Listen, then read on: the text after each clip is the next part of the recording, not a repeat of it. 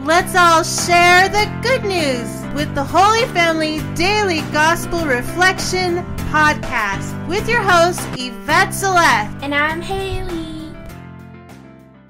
Hello and welcome. Welcome to the Holy Family Daily Gospel Reflection. My name is Yvette Celeste. And I'm Haley. And this is Haley. And we are going to share the gospel with you and your family. And why don't we get started with prayer? In the name of the Father, and the Son, and the Holy Spirit. Glory to you, O Lord, in the highest. Glory to you, O Lord. We give you thanksgiving and praise, for you our Lord. And as we rejoice in your holy name, your holy exalted name, we sing praise to you with every name in heaven. For all names in heaven, praise your name, O Lord. Thank you in your hearing. We ask for the Holy Spirit to lift us in our hearts and in our minds, in our conversations, in our actions, in opening the gospel, sharing the gospel, lifting us all in your mighty holy presence. And we ask for you, O Lord, in our hearts. Eternal Father, we ask that you lift us in the Holy Spirit, in the sanctifying grace of your Son, Jesus Christ, in your mercy that endures forever that we praise, and in your goodness which is everlasting that we rejoice in. We give thanks to you in your hearing. As it is written, how much more will God give when we ask for the Holy Spirit? Jesus, we trust in you. And we invite the Lord in our hearts. Haley, do you have any special intentions for the Sacred Heart of the Lord? You and my dad and children and my mom. Oh, beautiful. And your mom? Yeah. Very good. Okay. Well, Mother's Day is coming up. What a wonderful time to ask the Lord for blessings for every mom and for the families who have a mom in heaven. We ask for the Holy Spirit to guide every heart in his comfort for them all. And as we pray over our own moms, whether they're with us or with heaven, all names in heaven, praise the Lord. And we get to do so with every name in heaven as we all praise the Lord in every Mass and in every moment that we lift our hearts to the Lord. We are lifting our hearts to the Lord with every angel and archangel led by Saint Michael the Archangel. We are lifting our hearts in great love, in great adoration, and in great praise of God the Father, God the Son, God the Holy Spirit. And we sing praise to him with every name in heaven. And as we lift all moms into the Sacred Heart of the Lord, we place, of course, our family members. Every family, because all families belong to the Lord. Every family that belongs to the Lord, that's everyone. And as we place all families into the Sacred Heart of the Lord, we also place all children as a very special intention. Thank you, Haley, for placing all children into the Sacred Heart of the Lord. And we place every mom, dad, and child, especially in Ukraine and Russia, especially for those who are needing healing and for those that are displaced because of war, for those that have a loved one in heaven, and for all in the world. We ask as a very special intention for conversion, for a change of heart, for metanoia, and for your holy graces, your mercy, and your never-ending mercy, the infinite merits of the Sacred Heart of our Lord Jesus Christ and the Immaculate Heart of Mary. We ask for your Holy Spirit, Lord, to guide every heart to you in conversion, in metanoia, in a change of heart. We ask for your Holy Spirit, Lord, to guide every area of war, conflict, into or even strife into peaceful communication. And we ask, dear Lord, for your mercy here, especially in Russia, and for conversion of Putin. We ask for you, O Lord, to Set us ablaze in your fire, in the fire of the Holy Spirit. And this we ask through Christ our Lord. Amen. And as a very special intention, we ask for the Holy Family's prayers over us all. Mother Mary, pray for us. Saint Joseph, her most chaste spouse, pray for us. And Holy Guardian of the Church, pray for us. We ask for the prayers of the saints and the holy men and women who pray over us all, every one of us in every area of the world, and we thank them for their prayers. We ask for your holy angels and archangels, O Lord, to pray over us, and in a very special holy angel embrace, we ask for your angels and archangels, led by Saint Michael the Archangel, to be with us and who love us.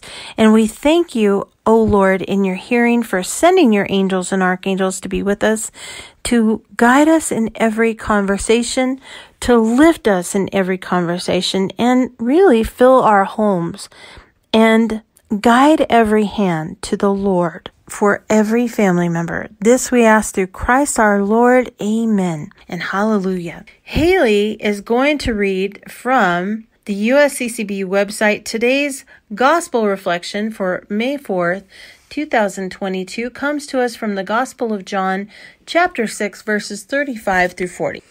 Jesus said to the crowds, "I am the bread of life. Whoever comes to me will never hunger, and whoever believes in me will never thirst. But I told you that although you have seen me, you do not believe. Everything that the Father gives me will come to me, and I will not reject anyone who comes to me. Because I came down from heaven and not do my own will, but the will of the one who sent me.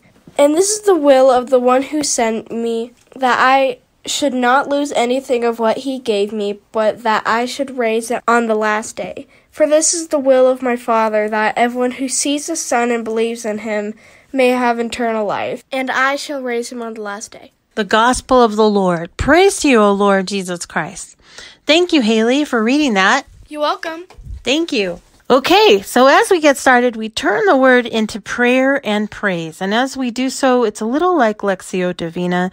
As we turn the word into prayer and praise, we ask for the Holy Spirit to guide our prayer, to guide our every word, and to use us to glorify the name of the Lord.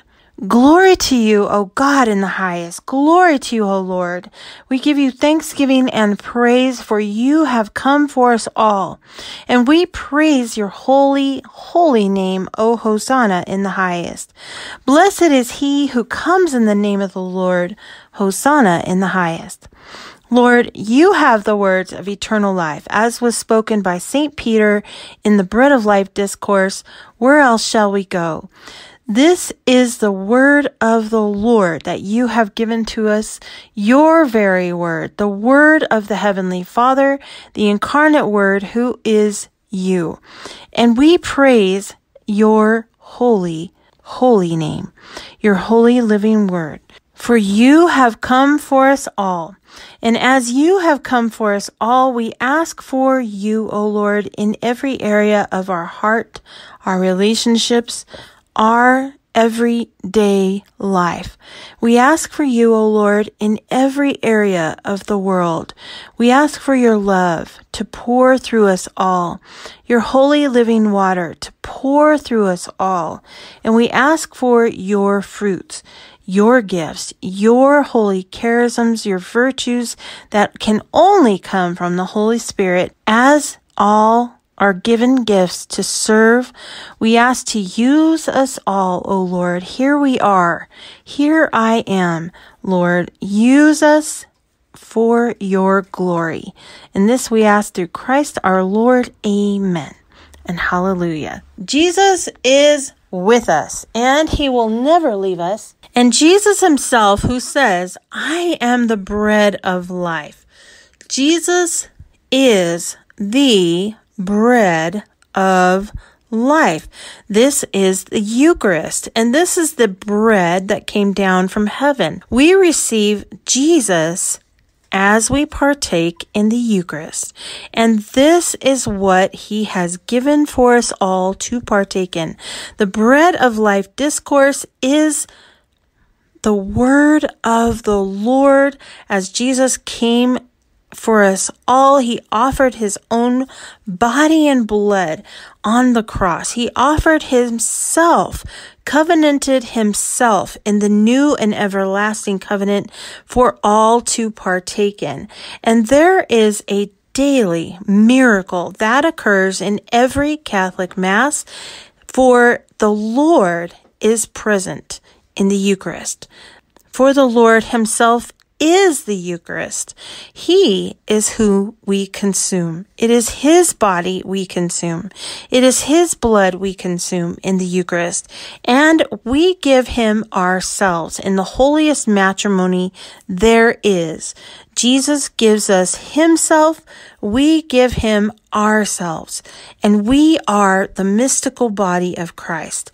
We are his. We belong to him.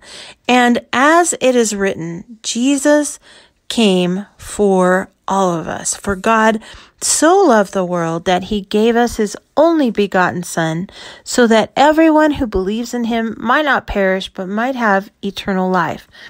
Jesus came for everyone. And as it is written, everything that the Father gives me will come to me, and I will not reject anyone who comes to me, because I came down from heaven, not to do my own will, but the will of the one who sent me. And Jesus continues, and this is the will of the one who sent me, that I should not lose anything of what he gave me, but that I should raise it on the last day. And this is the will of my Father, that everyone who sees the Son and believes in him may have eternal life, and I shall raise him on the last day. Jesus continues in the bread of life discourse that we are covering this week. I am the bread of life. Your ancestors ate manna in the desert, but they died. This is the bread that comes down from heaven, so that one may eat it and not die. I am the living bread that came down from heaven. Whoever eats this bread will live forever. And the bread that I will give is my flesh for the life of the world.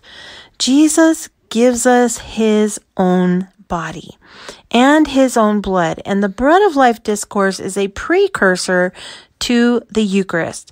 The Eucharist is a precursor to our eternal wedding banquet with God the Father, God the Son, and God the Holy Spirit. Although the manna that came down from heaven, given by God himself, and could only be given by God himself to the Israelites as he led them from a state of slavery to the Egyptians into the eternal promised land, so also does Jesus fulfill this in giving us himself.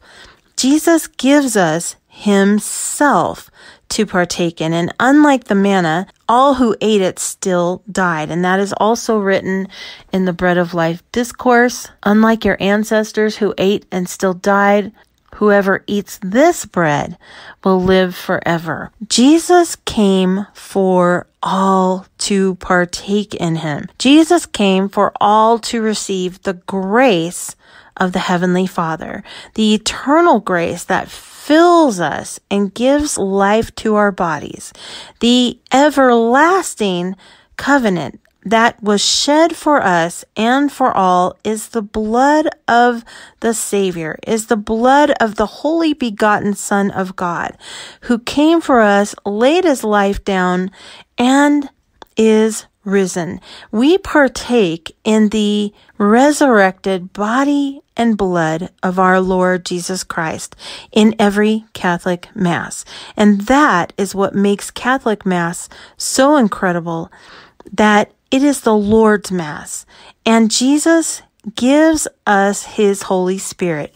He gives us himself in the Eucharist. The Holy Spirit comes down and transubstantiates in every Catholic Mass the host into the body and blood of our Lord Jesus Christ through the power of the Holy Spirit in the hands of the ordained priest.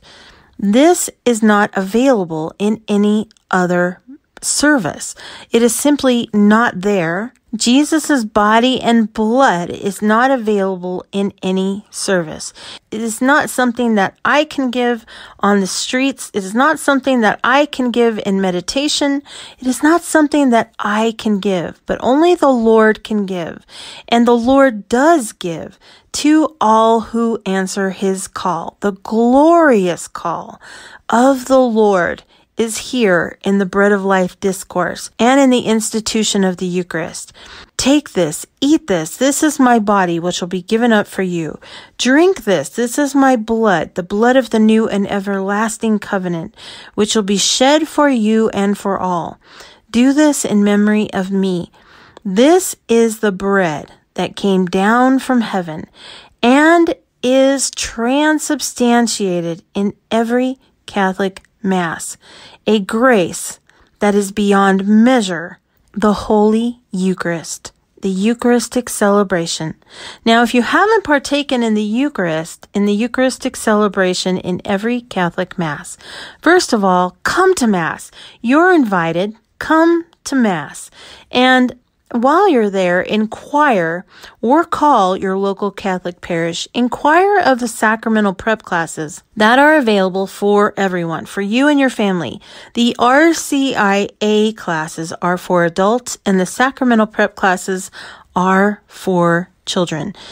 All can partake in the body and blood of our Lord Jesus Christ. Jesus gives us himself at the altar. He waits for us at the altar. And at the altar, we receive the bridegroom. We are the bride. He is the bridegroom in the holiest matrimony there is available. Jesus gives us his body to partake in. That is the Lord. Jesus is the Eucharistic celebration, and we partake in the holiest of all matrimony. There is no more intimate way to receive the Lord than to partake in his body and blood, for we receive in our own bodies the gift of eternal life that can only be given by God the Father, God the Son, and God the Holy Spirit. And no one that comes to seek the Lord by taking these sacramental prep classes will be denied. Jesus gives us himself. Now, in order to partake in the body and blood of our Lord, of course, we have to remain in a state of grace, and that is why reconciliation is so very important. When we are absolved of every sin, we receive the divine mercy of the Lord in reconciliation. In baptism, we receive the sanctifying grace of the Holy Spirit. The very first installment of the Holy Spirit is his grace, his sanctifying grace, as we are grafted into the mystical body of our Lord. We are grafted into the most high presence of our Lord in the Holy Spirit. We are baptized priest, prophet, and king. And in the Trinitarian formula that can also be found in the Catholic Church, as well as confirmation. Confirmation, we receive yet another installment of the Holy Spirit. The fire of the Holy Spirit is given to us in baptism, and an anointing, a seal of the Holy Spirit that only God can place upon us, and you are called, is given to us all in confirmation. What a gift the sacraments are. They are graces from God to be able to walk in a state of grace, to be able to walk in a state of holy communion with the Lord.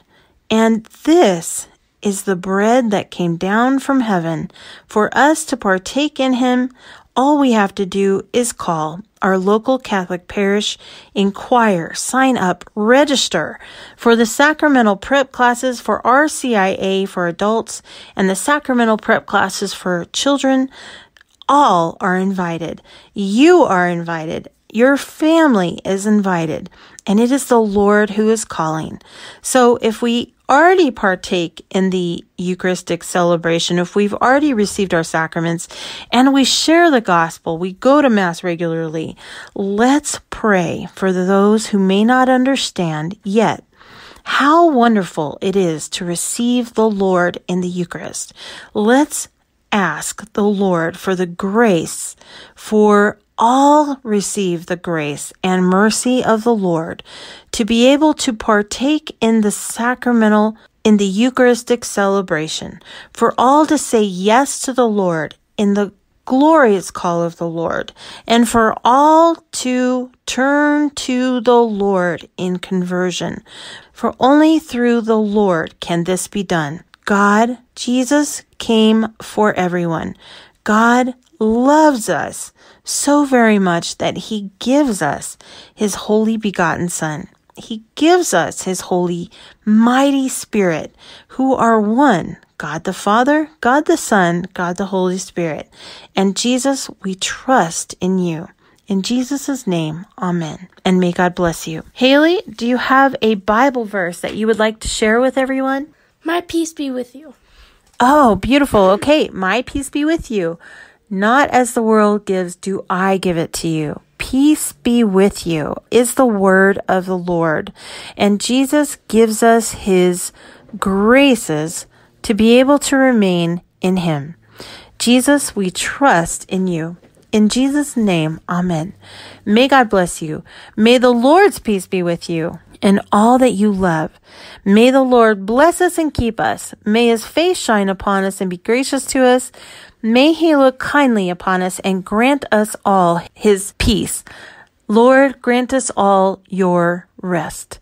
In Jesus' name, amen. Bye, families. Bye. May God bless you. Bye, bye, bye. Bye, bye, bye, bye, bye, bye, bye, bye, bye, bye.